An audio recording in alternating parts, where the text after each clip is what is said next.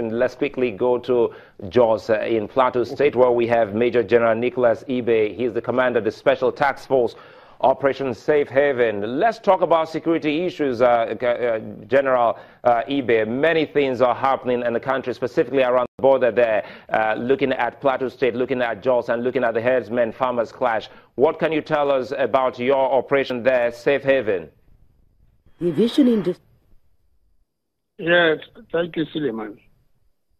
Currently, we are building, making, and consolidating peace on the plateau. And also discussing, dialoguing with herdsmen and cattle bearers through town hall meetings, through village hall meetings, also with them. We are also spreading our tentacles across the southern Kaduna bordering Plateau State in support of our colleagues that are operating in southern Kaduna. This is what we are doing for now. Although we also have challenges with some of the illegal miners operating within Plateau State. But we are managing that through the effort of the state government, because mining, as you know, is an exclusive use of the federal government.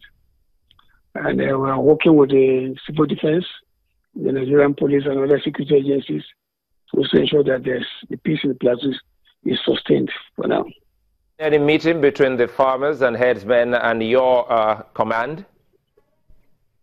Yes, severally. We've had several meetings with the herdsmen, the Mieti Anla, the Cattle Breeders Association, and the traditional rulers, the youths of the various communities, and also have a meeting with CAN, the traditional rulers, and members of the state government officials to ensure that we sustain the peace that we're building on the plateau for now. I'll leave with this. Tell us what the relationship has been like between the civil population and the Nigerian military around that area, keeping in mind that you were once the head of the Nigeria military and civil relations in the country. What's been like at the moment? Yes, we also have strategy of building a gap and closing the gap between the military and the civil companies.